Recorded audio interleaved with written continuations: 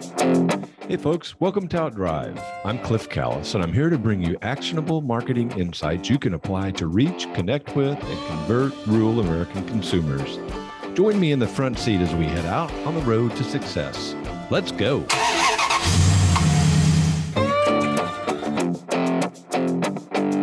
I don't sell a drop of propane, but every day I create the opportunity for propane marketers to sell and for customers to buy from them. It's like people don't like to be sold, but they love to buy.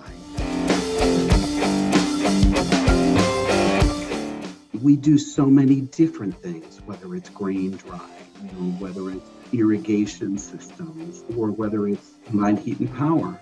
And what drives those decisions could be everything from a need for resilience, a need for a cleaner, greener solution, a need for remote power where they have power where they would normally have it.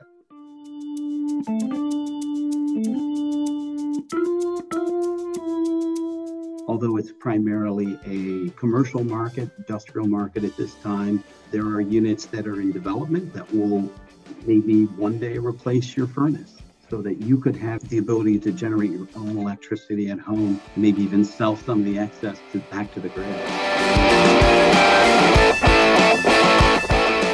Hey folks, we've got another great story to share with you today on OUTdrive about life and work in rural America. Joe Calhoun is the Director of Business Development for PERC, the Propane Education and Research Council. He leads PERC initiatives to grow propane demand by working directly with partners across multiple industries. Joe is responsible for business development, product development, and market development activities. Before he started his role at PERC, Joe worked for Rego Products as business development manager for the propane and industrial gas markets. He's also had prior stints at Robinson Pipe and Vessel, Transtech Energy, Ray Murray, Perico Gas, and American Welding and Tank. I had the pleasure of meeting Joe through a mutual acquaintance in the propane industry. He brings years of business experience to our podcast, and I'm looking forward to sharing with you today. Welcome to OUTdrive, Joe.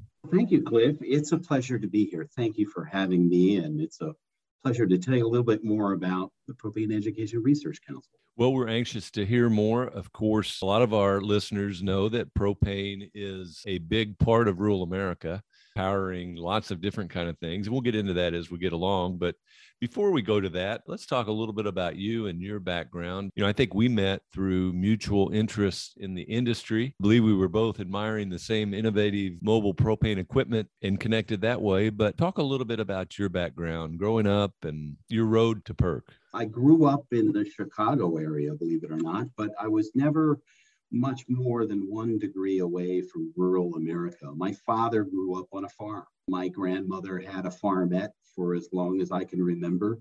She had something she called a garden, which was ginormous in my mind. So I grew up with family in rural America. So for me, I've never been too far away from it. Kind of my road to PERC, I've done a lot of different things. I spent a little over 20 years in the propane industry. And I think that what I've done, Cliff, it's kind of prepared me for what I do today. I've worked for manufacturers. I've worked for distributors. I have worked for propane marketers. And I've enjoyed all of those jobs. And for me, when I came to work at Propane, having Joseph.Calhoun at propane.com was like, man, that's it. It's like the coolest thing. You've reached something that you can really be proud of and say, it's what I've always wanted to do. So I enjoy it and I'm glad I'm here. So have you always done business development? Yeah, I've always been in business development, in sales or in marketing roles, and almost always with a manufacturing company, a couple of times with a service company like a propane company, but mostly with manufacturers. And it served me well in my role because my role at PERC in business development has me collaborating with OEMs to advance uses and users of propane. So we might work with our mutual friend in power generation just let folks know about what they're doing or advance their new products, give them a stage for that at trade shows or help them with commercialization plans by introducing them to folks in the propane industry. So you mentioned trade shows. I ought to just jump on that because I think you're at one right now. And when I talked to you a couple of weeks ago, you were at a different one in Vegas. What's been the climate at the trade shows that you've been at?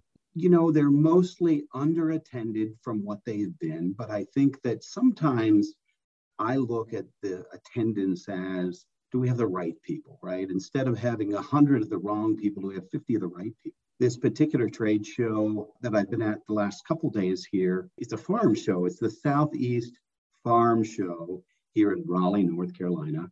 And we brought along a combined heat and power unit to show the farming community the capabilities of combined heat and power for rural America, for applications at farms, for large farms, or even for commercial applications. And it's been a really well received.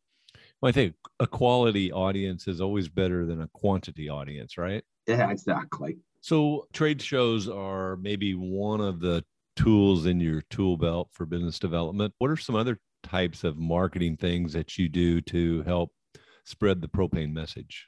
Sure. So we work with media partners to get the message out, as you say, whether that's through social media, through publications. There are a number of articles that I've written that go into publications, whether that's some equipment magazines. We've got a nice feature piece coming out in a power generation magazine. We also will do speaking engagements and engage that way as well. We've got one coming up at another power generation related show where we're bringing in two partners to talk about case studies of micro combined heat and power, as well as the use of microgrids for real, kind of out of the way power generation, right? Like for instance, one is in use in California in an area that is vulnerable to wildfires.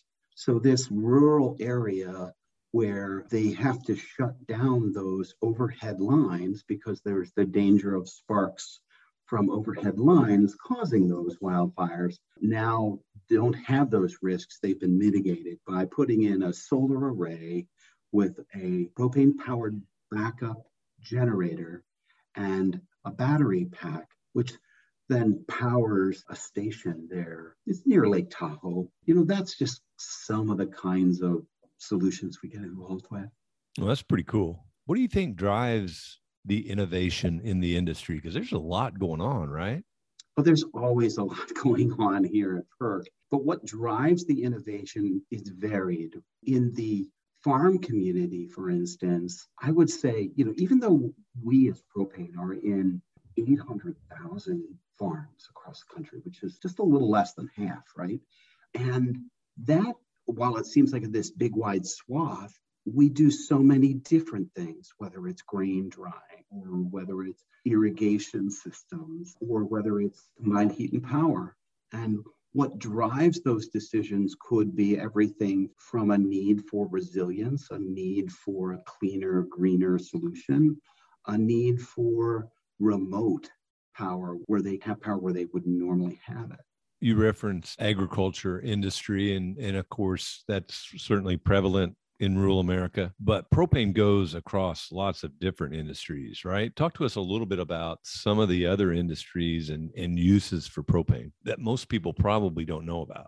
So I would say a lot of people don't know that propane helped in backup power applications for the railroads during last year's winter storm in Texas. So the switches and the gates are often, they need to be controlled when the power is off. It's the number one safety concern for the railroads. So a lot of those are powered with propane. A lot of folks don't realize that. They quite literally saved the rail industry during huge power outages in Texas last year during February.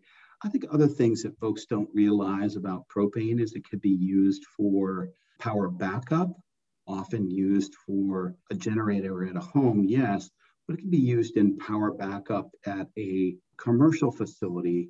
We do an awful lot. You're aware of the of the small 25 kW units, but that's just one sector, right? We're involved with companies that have a full range of products in the portfolio, different companies, so that we can offer mobile, towable, portable solutions with propane from small applications with maybe 25 kW up to 450, 500, maybe even 2 megawatts of power. So a lot of folks don't realize that. So that's where you're talking about, instead of a microgrid, you're talking about a nanogrid. So propane also home building, and I know a lot of designers are incorporating propane appliances into homes like never before. Furnaces, stoves, fireplaces. Hot water heat, on demand hot water. So, a tank or without a tank. Combined heat and power, as I'd mentioned before, although it's primarily a commercial market, industrial market at this time, there are units that are in development that will maybe one day replace your furnace so that you could have the ability to generate your own electricity at home and maybe even sell some of the excess back to the grid. Wouldn't that be great? Yeah, that'd be awesome. It's kind of like the cable industry. Once you cut the cable, you don't go back. I think that once we get folks generating their own power for their own use, folks are never going to go back to using the grid all the time. Don't you think that a large part of the population is just not aware of all the potential ways to use propane, either in their life in some way? I think that's right. It's all awareness, right? And letting folks know that these products are available, these companies are developing products, and that's our job at PERC. And we do that in a variety of ways by collaborating with our OEMs at trade shows, by presenting at trade shows, or even doing online seminars. We have a monthly technology seminar that we put on called Propane Presents. So next month, we'll be talking about a remote powered system by a company out of Utah.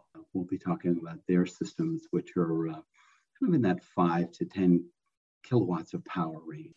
So let's talk just a minute about PERC, the Propane Sure. Education and Research Council. What are you trying to accomplish as an organization? What are your goals and objectives? So our goals and objectives are pretty clear, and we have a long-range plan that's public. They include increasing uses and users of propane. That's really why we're here. And to do it safely. How do we do it? We're a checkoff program. So we take our industry very seriously and invest their money in new technologies, as well as safety programs, as well as consumer education programs to advance propane and continue to tell the story, that propane is a clean energy and it accelerates decarbonization today. Yeah, there's a real push for the environmental story about propane, correct? Yeah, absolutely. Propane's environmentally friendly. It's an excellent way to reduce emissions, still while meeting all of your energy needs. You don't have the particular matter that you get with diesel products. Using propane, there's fewer emissions using the equivalent amount of propane than there is for electricity generated by the U.S. grid. So for instance, we've done some comparisons of wells to wheels on school buses. In that medium duty range of engine, the emissions from a propane powered school bus are less than the grid emissions of producing electricity in 38 out of 48 states. So we really are the cleaner choice so many of the times. Than electric buses. Than electric, yeah. And that's a comparison that's based upon medium duty versus a school bus, just for the sake of the argument, right? Right. You mentioned to me that you were at a trade show in Raleigh, North Carolina today. What's your typical day look like? There isn't really a typical day. I wish there was, Cliff, but I guess telling you about this experience is probably a good example of just what we do at PERC. One of our counselors had contacted a senior member of our staff and said, we'd really like to have a combined heat and power unit at this show. Can you guys see about getting an OEM to provide one? I was actually in Las Vegas at the show where I had talked to you briefly before and got on the phone, got a hold of a few of my OEM friends. A few days later, had OEM set up to come out here. We got the unit here. The unit's now sold. They're going to be using it for a training center here in North Carolina that will also train folks and in the industry as well as our allied partners on using propane. So to me, that's kind of a cool day in the life, but yet a fun little success story. So not only did we get a unit out here very quickly, we got it sold in the process. So it's all good. All good. We'll talk a little bit about this facility because I've heard about it. In fact, some of the people that we do business with in Missouri have talked about going out and touring it because it's so innovative. Yeah, it's called NC Tech, TEC. It's a joint venture of different state associations, and they use their own PERC dollars. So we have a checkoff program, and we are a checkoff program on a national level, but then the states also have their own. And so they partnered with their own states to provide this learning center for propane. So there folks can come and learn and be certified with what is called CTEP, the Certified Training Program of the Propane Industry. So they will leave with those certifications. It's a fantastic program, and they are anticipating training 800 new students through their facility over the next 2 years is one of their goals to get through that facility in training our industry. That's awesome. Yeah, it's a big lift, but there's some really great people behind it, and it's a fantastic organization. So what other kind of cool things like that are going on around the country to make people more aware of propane or to train more people in the industry? What comes to mind? Going around the country and training people. So some of our OEMs are actually really good at that by using demonstration units at different trade shows themselves. We've got a power generation unit going to the World Ag Expo in California that will have a unit there that a couple of propane marketers will be then using in California to demonstrate it to their customers. So it works at different levels, right? So there's the trade show level, and then there's the propane marketer level working with their customers to demonstrate products. So a lot of exciting stuff going on there. The one sort of fun, exciting thing to tell you about, to me, it's the but wait, there's more, right? Is that the big game, as it were, between the Rams and the Bengals is the pregame. We'll have a propane-powered unit there supplying the electricity for the media crew. So I'm really proud to just say we will be contributing to that big game this year.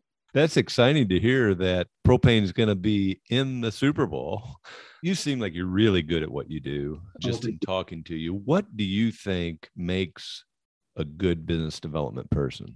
I think it takes the ability to connect opportunities with the right resources, whether that's human or otherwise. So I'm one of these people that can just connect the dots. To me, that is what I've been able to do. That is a big part of my success. And I think the way I've been able to do that is by building relationships that are meaningful relationships for my industry, and been able to connect my friends in this industry to others so that we can make a difference. It's been fun. I've enjoyed it when I see the success of others. That to me is maybe more rewarding than any successes I have. So what would you say to a young person that was considering following in your footsteps? See, in business development, I would say, that it's pretty simple. Follow your heart and integrity. It's about integrity. When it comes to being in business development, well, I'll use the analogy I used with my job at PERC. Some people will say, well, you just sell propane. I'm like, I don't sell a drop of propane. But every day I create the opportunity for propane marketers to sell and for customers to buy from them. I've heard it said that people don't like to be sold, but they love to buy. You don't go to the car dealer and say, I want to be sold a car. You say, I want to buy a car. And that's my advice to anybody who wants to go into business development. That's great advice. Great advice. So let's talk a little bit about rural America again. You know, our Sure. podcast is focused on marketing to rural America, and you've had exposure your whole life. When I say the words rural America, what does that mean to you? Oh, it's salt of the earth people that are honest, hardworking, and trust. You know, you build trust. You know, these are the folks that they go to church on Sunday, and you know they do what they say they're going to do, and that to me is people in rural America. So you earlier had mentioned about the wildfires out in Western America, and you dropped the word rural there. I think many times when people think of rural America, they just think about the heartland, they think about the Midwest, but there's rural America everywhere, right? Absolutely, yeah. When we think about like those wildfires are they rage in areas that are largely unpopulated, and that rural area in Northern California near Lake Tahoe is very sparsely populated. But you know, as I said before, I enjoy that propane is a part of a solution there. That you know, here's where we are not only providing energy, but we're providing energy to an area that wouldn't have it normally and is help preventing wildfires in the future. Yeah. So you've lived all over the United States, right? I have not. I know it looks like I might have. If you look at my resume, I've worked for organizations that are located in different places, but I've been fortunate to live and work out of my home for a long time. I live in an area just north of Harrisburg, Pennsylvania. I live about 15 minutes north of the city of Harrisburg, just in the foothills of the Appalachian Mountains. I have a view of a mountain from my backyard and a view of a creek, a view of the Susquehanna River. There's a tiny little borough down below, like a village, if you will, of homes, but there isn't a stoplight in the town I live in. So I'm, you know, I guess I would say where I live is definitely more rural than suburban. That's for sure. Well, it sounds like you were way out ahead of the work from home trend that's swept the country the last couple of years. Well, you know, it's funny you say that.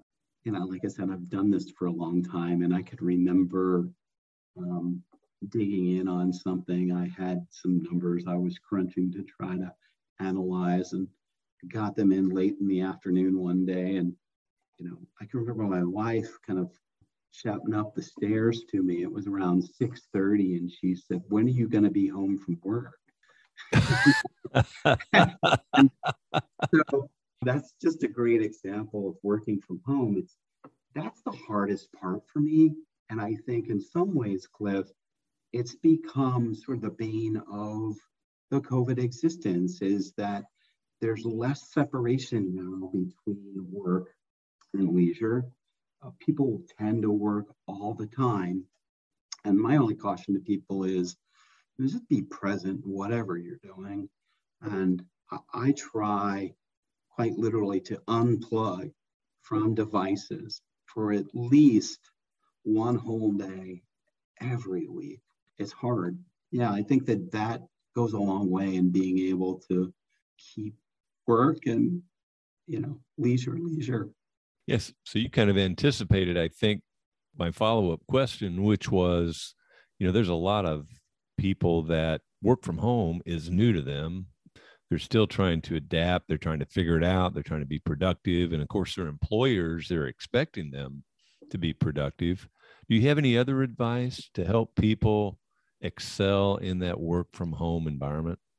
I would say that for me, the advice I would give folks is use the tools that you have because you know you can do that. Like for instance, tools like this, Zoom and you know Teams meetings and these kinds of things. Use those tools. They're great tools to just catch up with someone or have an introductory meeting. I think that in what I do, some introductory meetings will never be in person ever again.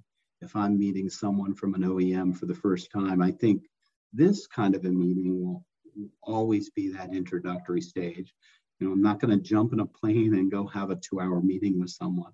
Although I think that there is that opportunity. So I guess my advice would be to folks that you kind of have to know when to do what. So know when it's a good idea to just have a meeting like this over the airwaves, so to speak. And sometimes it's more appropriate that you really have to sit belly to belly, as it were, and talk it out.